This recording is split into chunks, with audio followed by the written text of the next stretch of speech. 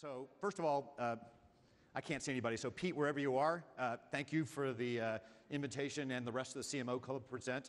This is my first CMO Club, and I'm really very honored. Having never been here before, I didn't realize what a high quality of attendees that is, what a great session. So in case I don't screw up the session, I hope to be invited back. In fact, I was particularly thinking a lot about the theme for this week. The theme for this week was, and is, innovation and inspiration. In a very real sense, I think you've captured in two words the future of marketing. Now, I know that innovation in particular, and maybe also inspiration, have turned into a little bit of buzzwords. If you Google innovation, I'm sure you'll get a couple of million hits. And in some sense, I think us marketers, it's time for us to take that word back. A lot of development organizations, a lot of service organizations now throw out the word innovation all the time, regardless of whether innovation or not. And I think that's the heart of what we are and what we as marketers need to do. To me, innovation is all about change. And the watchword I use a lot inside of SAP, not just for the marketing organization, but for SAP overall, and yes, sexy and proud, definitely that's what it stands for, is that what got us here won't get us where we need to go. And if we don't embrace innovation, I think there is no future for marketing at all. So if innovation is one pillar, if it's the yin, then inspiration is the yang. And to me, inspiration is about dreaming. Maybe dreaming the impossible dream. I know growing up in a high school class of only 13, I'm a little bit of a Don Quixote tilting at windmills. But I think inspiration is the other heart about what we do. We need to inspire internally, and we need to inspire externally. So as I think about the future of marketing and the journey we're all on, when we started to put together this presentation, Krista, who's somewhere in the back of the room, showed me this image, and she said, "This should be your hook." And I looked at it and I said, "What are you, crazy? There's nothing future-listening like this." I said the title of this talk was Journey to the Future. This is not future-oriented. So I'm standing up on stage and saying, I was wrong. I thought about this, Krista, you're absolutely right. This is a perfect image for where I think we are as a marketing discipline. We know we're headed into the distance. We see the road underneath our feet and in front of us, but it's certainly not a paved road. It's quite bumpy. Sometimes there's quite large potholes. We therefore drive relatively slowly and probably not as fast as we want. We can't see the destination we're headed to. And in a very real sense, we don't know what happens just beyond the horizon. It feels sometimes that there's a cliff there that we're going to fall off of. And the only reason that I'm even here talking about the potential future, that we're nervous, is nobody really knows. So I'll give you some hints as to what I think the future actually looks like. But the key is, as a discipline, marketers are nervous. We're nervous because we're at this road. And I promised that I would not actually do the Robert Frost poem, "Two roads diverged in a yellow wood," but it feels like that's where we actually are. So I tend to get some time. I fly entirely too much, about 80% of the time. And so on plane times, I do my best thinking if it's not actually on hikes. And I've asked myself a lot, why are we so nervous? Why are we even asking the question, what's the future of marketing? And it occurs to me the answer is both simple and somewhat complex. The answer is because as we got closer to the business, we're suffering from the same challenges that our businesses are. Now, everyone's got their favorite phrases as about how fast the world is changing, and I'm not going to read all these to you. As marketers, you probably have some of these in your slide decks and your presentation as well. You may talk about information doubling 18 months. You may talk about the rise of the new middle class and 5 billion people buying things they didn't buy before. I tell you, the one number I track the most is mobile. 2 years ago, when I talked to people on stages like this, I said there are more mobile devices than there are televisions. And that got us all to think about, what does it mean when the mobile device is our television, which it's almost there now. Last year when I gave the talk, I said, you know what, there are actually more mobile devices than toothbrushes. Turns out we passed the 4 billion mark on mobile devices. This year, sometime about now, there are now more mobile devices than there are people on the planet, about 8 billion. If we continue on this trend, and everybody seems to think that we will, in 2 years, there will be more mobile devices than shoes. That means about 30 billion. Now, I myself have 4 of them in my laptop bag, so I'm well above that average of 3.1 that people are predicting in 2 years. So why is that an interesting fact? because I think our businesses, and therefore our marketing, is fundamentally under attack. Because we built everything we did as businesses and how we think about marketing, assuming that resources were free, abundant resources. Spend as much as you want on an ad. Build as much as you want. Open a new center. We have to switch our mindset to scarce resources, and the concept of optimization has to be forefront of everything we do. Less is the new more. Or maybe since I'm in New York, I should say less is the new black. The second thing is, we all know there's lots of information and everybody has access to it. I think information is the new oil. Oh, wait, I'm in New York. Information is the new gold. And therefore, all of us have to learn about the power of information. It's not about big data. It's not about big analytics. It's about big decisions and learning how to do that.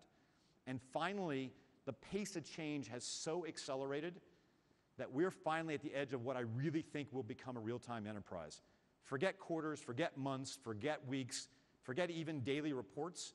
If you're not doing things in seconds or maybe in minutes, you're missing out on all the real marketing opportunities. And I don't just mean Oreos putting an ad on Twitter during the Super Bowl, but yes, that is a simple example of the phenomenon. So when I look at those three things, it occurs to me that something has different. There are two colliding forces. Businesses are fundamentally changing, and people are taking charge. Businesses are fundamentally changing, and people are taking charge. Now I'm going to personalize this for a moment for me at SAP, and then I'll come back to marketing in general. When we looked at that, and we started talking about that trend about a year and a half ago, I realized that we could do one of two things. We could give up and roll over and say, somebody is going to take over the world, or we could use our particular situation. It turns out roughly 65% of the world's transactions go through an SAP system. That's fantastic. Thank you for all of you in the room that are SAP customers that helped me do that as well. But if 65% of the people of the world's transaction go through one of our systems, we have a chance to actually improve the world. And so what we did is we made a pretty fundamental shift in our mindset.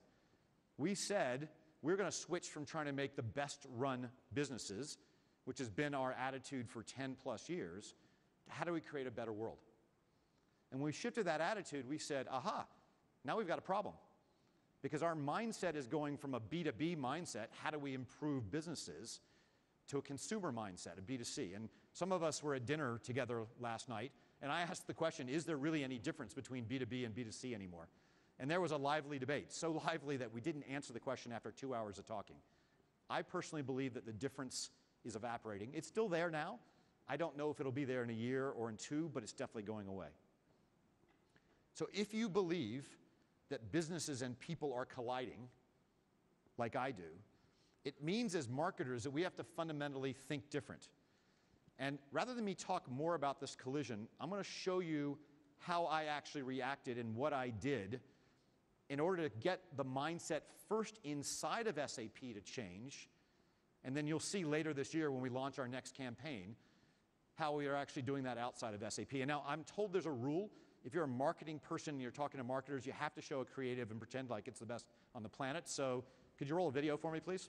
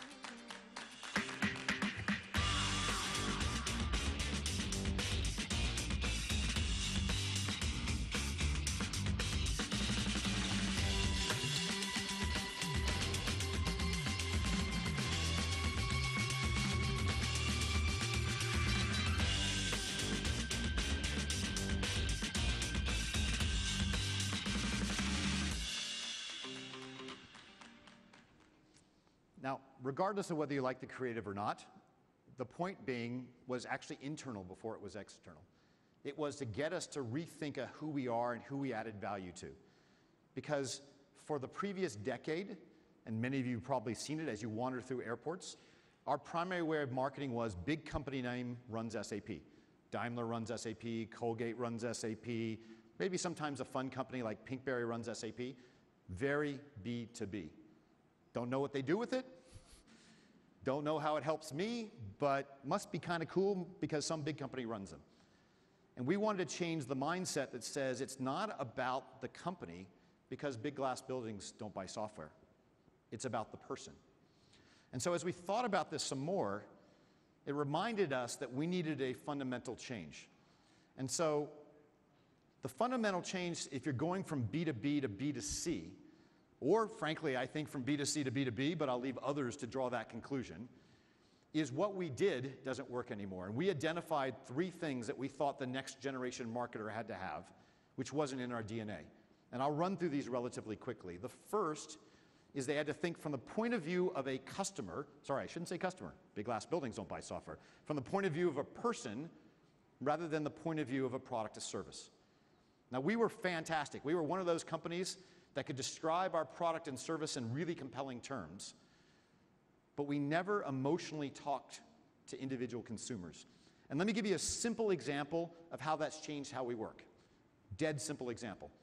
Embarrassingly so you can make fun of me at the break, and famously inside of SAP, in September of 2011, so not so long ago, we ran 5 events in the same week in New York City within 4 square blocks. Now, how the heck could we have done that? Well, the local sales team put on an event, the local field marketing put on an event, the local channel marketing put on an event, the product marketing team paid a third party to put on an event, and I can no longer remember what the 5th one was. Now, that wasn't so bad, except for a senior executive at an unnamed bank that's in this city said to me, in the month leading up to those 5 events on the same week in 4 square blocks in New York, I got 103 emails from various people within SAP inviting me to that event. And I said, no way, you can't possibly do that. We have rules in our CRM system that says don't spam people. Of course we do. We didn't from within the silo that was product marketing, or in the silo that was channel marketing, or in the product that was North American field marketing, or it was in the silo that was the local sales team. They all obeyed our roles, which is you can't send more than 3 emails to any one contact within a month. But when you add up all these people that wanted to invite that C-level exec to those 5 events within 4 square blocks, we blew it. That's because we thought product and service first rather than consumer first. One simple example of what happens when you have to shift your mindset. The second thing that we realized is we had, and I grew up in this world so I can make fun of it, we had rooms full of people that were product and solution marketing experts, and they spent all their time debating message houses and message trees, and we would argue about whether something was blue or light or thin or fast, and if we always knew if we got the exact right adjectives and adverbs, we could get those messages out and the consumers would beat a path to our door. We were content creators. And of course, we all know that in a social world that makes no sense. We're talking to ourselves. We have invented a new language called Sapanese, and we were not actually talking the language of our customers, and I mean consumers. And again, very simple example. When I showed up on the stage, there was a wildly successful product line called Business User Solutions. In fact, I remember a campaign called Get on the Bus, Business User Solutions. And I remember that product team celebrating because at the time, and this is probably 3.5 years ago, they were by far the fastest growing solution that ever launched. They went from nothing to I think 400 million in revenue in less than 2 years. And I asked a simple question, being naive, stupid guy in the audience. I said, what's a business user solution? And they said, well, of course you must know, right? We used to only sell to IT, now we sell to business users. I was like, do they think of themselves as business users or work? And so couldn't get anybody to change it. Turns out these are analytical business intelligence kind of solutions. So we finally, and I had to actually do this at the board level. This is how crazy our Japanese language was. I ran a really simple experiment. I said, you know, if this is the fastest growing category in company history, which it was at the time, it's not any longer, and if we are really talking the business user language, then I should be able to look at the keywords that refer people to our website, our flagship one, sap.com, and clearly business user will be in the top 10. Yeah, wasn't in the top 10. Wasn't in the top 50, wasn't in the top 100. Was it in the top 500? I no longer remember the exact rank. I used to be able to story. It was 800 and some. What's interesting is not the rank, but the search engine keyword that was exactly above it. It was Boston tree sap. Now, why is Boston tree sap above it? Because our office in Boston is on a street with the word tree in it. So that was more likely to drive traffic to our website than the fastest growing product solutions that we ever had. So of course, that was enough to convince the board, okay, you're right. So let's call it what everybody else calls it, which is business intelligence. Nope, we didn't do that either. We didn't do that because when we looked at business intelligence, we noticed something. Now this is 3.5 years ago. It's obvious now, it wasn't obvious then, which is every week and every month, business intelligence was dropping off. And another keyword, analytics, was coming up. Analytics was 30 times less volume than business intelligence, but it was growing. And it was very clear by just doing some simple extrapolation, no fancy math needed, that sometime in the next year and a half, analytics would catch business intelligence. So we call them analytics solutions. And for a change, we started talking the language that people talked rather than the language that we wanted to talk.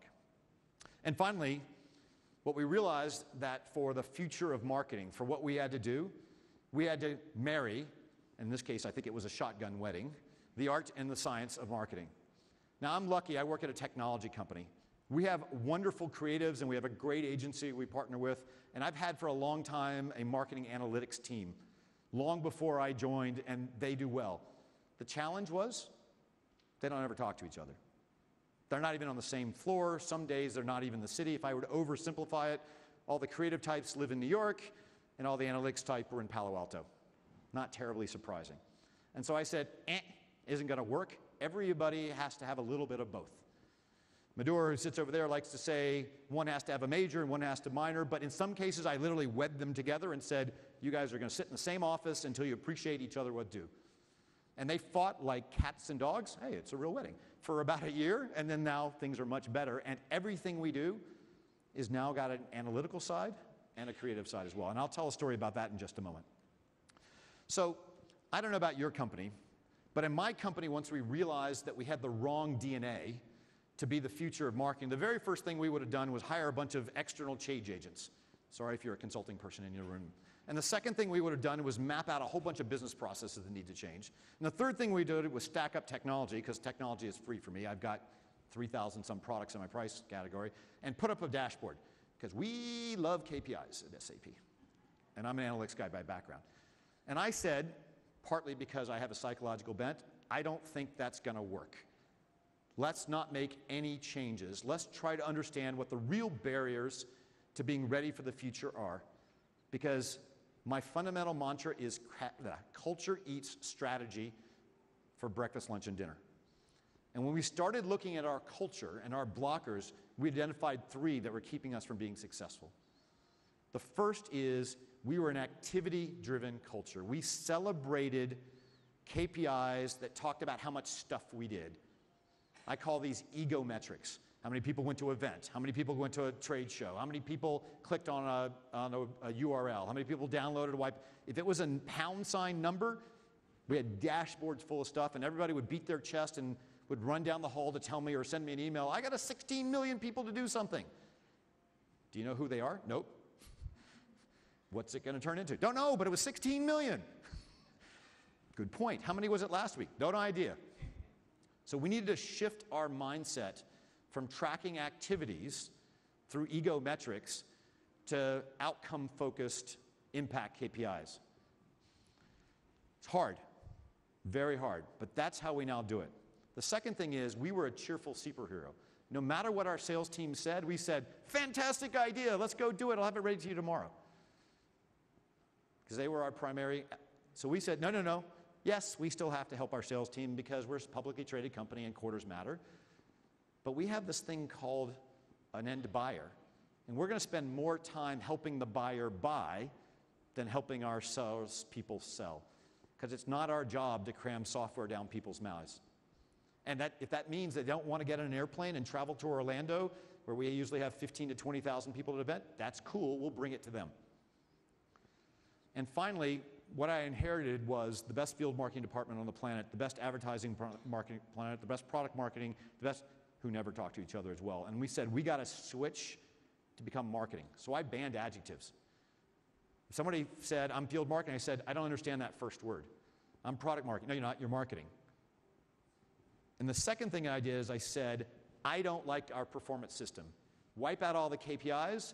Everybody in marketing, and I'm blessed to have 1,400 people in marketing, not counting consultants and third parties, are going to share the same 5 objectives. We call these the pillars. And these are going to stay the same, not for a week, not for a month, not for a year, for at least 3 years. We're on the third year now of these as the pillars as well. We may get to a 4th year and then change them. And everybody cares about the same 5. The weighting can be slightly different depending on what your role is, but the same 5 objectives, and each of these have 2 KPIs behind them. But then we got worried that these would become the new silos, and that people would say, yeah, I'm not field marketing, I'm the humanize the brand marketing person. So we said, aha, we're going to create pillar shepherds and not pillar owners, and without warning, we're going to shift you. And we did. After the first 4 or 5 months, we said, yeah, thanks for helping us figure out what the right thing was to do on invest in people. You're off that. We're going to get to know people. So nobody could get comfortable to living in a silo anymore, because we've just mixed it again. And we'll probably won't mix it every 3 or 4 months like we used to, because things are starting to settle down, and this is in the DNA. But everybody has to understand everything. They major in some things and minors in others, but they can't close their eyes to anything that's an objective. We'll switch to the next. Oh, I'm behind, of course, that's why. So let me just give you 2 quick examples of what happened. So we love events at SAP. I think we're addicted to them. When I took over as CMO almost exactly 2 years ago today, we were running 3,500 events a year. 3,500 events in 100 countries. Today we're down to about 1,200, which is nice. And the bigger the event, the better. So as an example of the difference between an activity metric and an outcome metric, I give you this small case study that happened to one of our major events. If you've been to this event, please don't shout it out. You may recognize yourself even in the audience. So on the left-hand side was a presentation by one of our senior executives that was attended by 250 people and rated 4.7 on a scale of 1 to 5. And that senior executive who demanded a presentation every week and every month always got a very high level of attendees. 250 is pretty good. You can see it's almost standing room only. And on the right-hand side is a much smaller presentation. In fact, it's a round table from a less senior executive on the same topic, as it turns out, only 10 people there and lower rated. So if you're using traditional, what I call ego metrics, and you run out of room or budget, which one do you kill? The one on the right. Wrong answer. Because we track something else. If you'll click the next slide and a magic red thing will show up. If you click the next, yeah, there you go. Because we track people and what deals we close. And the one on the left-hand side, 5 deals closed for 20 million euro, but the one on the right-hand side, 2 deals closed for 70 million euro. So which one's the better event? Which one's the better thing? It's actually the one on the right. Why?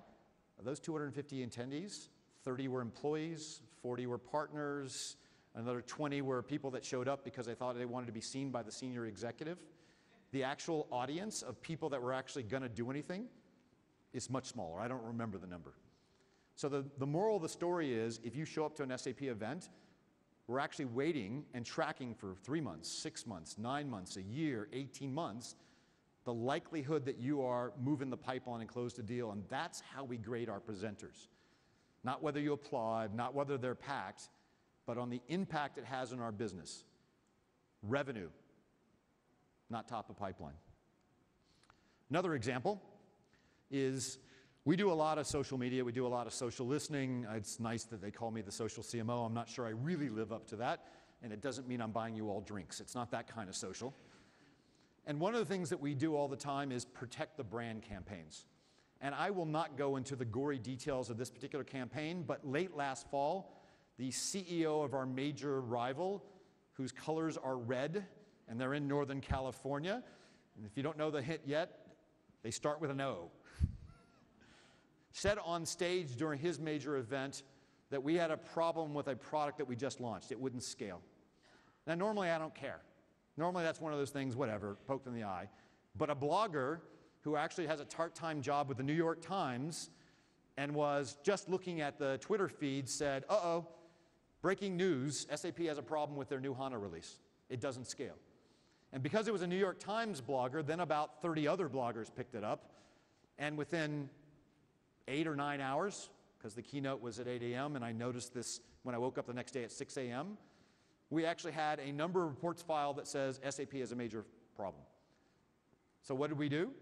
We use social media as a way to champion it. Because we cultivate an entire social media crowd, we actually ran a Set the Record Straight campaign. We didn't attack back. We didn't show up at their major event, which is still running, and put on poster boards and any of that stuff. That's not our style. We basically said, posted one blog, and we said, here are the facts. They say we can't scale over a terabyte. Here's a customer, listen to the video, saying that he is using it at 60 terabytes right now. And what happened? About 3,000 tweets went out in the next 24 hours. 5% of them were from SAP employees. And if you track sentiment, if you look at this detail, we went from positive to neutral on our product to highly negative in under 8 hours. It took us 3 days to recover, but now much more positive than the other guys. How did we know? Because we listened to millions of conversations at once. And we tracked the outcome, not the number of tweets, but the none that didn't come from us. Which brings me, since I promised I'd leave some time, which brings me back to this rocky road that we're at. And what actually is the future of marketing? I think the future is actually here. To steal a quote that's been used by a lot of people, the future has arrived, it's just unevenly distributed. And the challenge that we have is not that we don't know what the future is, it's that we're not sharing very well. When I sit on this road, I don't know that you guys are a quarter mile away on another abandoned road as well. We haven't really built a community market. This is why things like the CMO Club are fantastic, because we are not actually alone, even though it feels like alone. And I think, just like I've tried to break down the silos between my field marketing and my product marketing and my channel marketing and my branding and my advertising, we need to figure out how to break down the silos between marketing departments, between marketing organizations as well. And I think the answer to the future of marketing and how to be better is those 3 words I started with, although I don't think I said them, is we all need to be smarter, which means we need to realize that information is oil, and whether you call it big data or big decisions or I don't really care, we need to get much better at making decisions based on what data says. We need to be smarter. We need to become faster. Everything we do takes too long. This is a real-world economy. We need to figure out how to get reactionary campaigns in market in sub-days, not sub-weeks. In some cases, even sub-hours. We need to listen and move to a beat that doesn't exist. And finally, we have to be dramatically simpler. I think a secret sauce for a lot of us is to do less. I'm trying to cancel as many things as I do. There are so many things we do pretty well. I'd much rather do a few things extraordinarily well, and optimization is my friend. I'm making a smaller number of bigger bets. And I think the future of marketing is all of us, smarter, faster, and simpler. Thank you.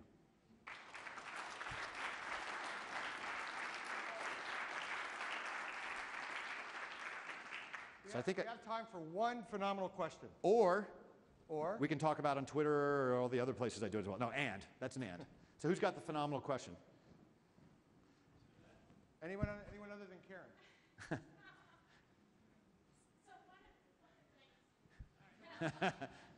I didn't say anybody other than Karen. That was Pete.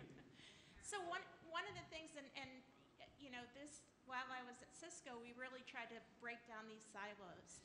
One of the things that you see almost immediately that hits you in the face is that nobody knows sort of their role anymore. Nobody trusts anyone. You got a whole bunch of people building the entire Toyota car, you know, themselves as opposed to working together. And so, you know, we ended up with launch teams, like with Unified Communications, that had like 2,000 members in the core launch team.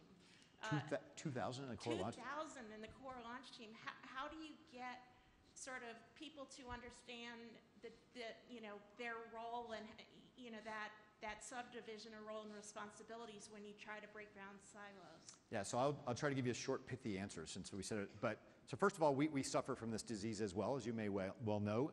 I used to joke that the #1 secret of succeeding at SAP was to find the 300 people that wanted to help you when you started a project and make sure they didn't help you. It's less true now than it was when I first joined. But I think the answer is we spend less energy on roles and responsibility and more energy on outcomes. We actually say we don't like the word own because you don't really own anything at SAP. We like the word lead or shepherd or some word that says your job is to organize everybody and to agree on the objectives you're trying to accomplish. And then what we've done is we've gone from hiring only specialists that were deep to hiring a lot more generalists. We were all specialists, no generalists, and we're probably moving to a 50-50 model. We're not there. We're still probably 70% specialists, 30% generalists, and those generalists become more of the project managers that end up assigning out the tasks, and we move those teams quite frequently. So it's not uncommon for you to be working on a creative campaign for our mobile assets one week and a set the record straight, we've been attacked by a competitor the next week. But teams of 10, not teams of 2,000 is our rough mantra. Thank you very much. Thank you, everybody. Everyone.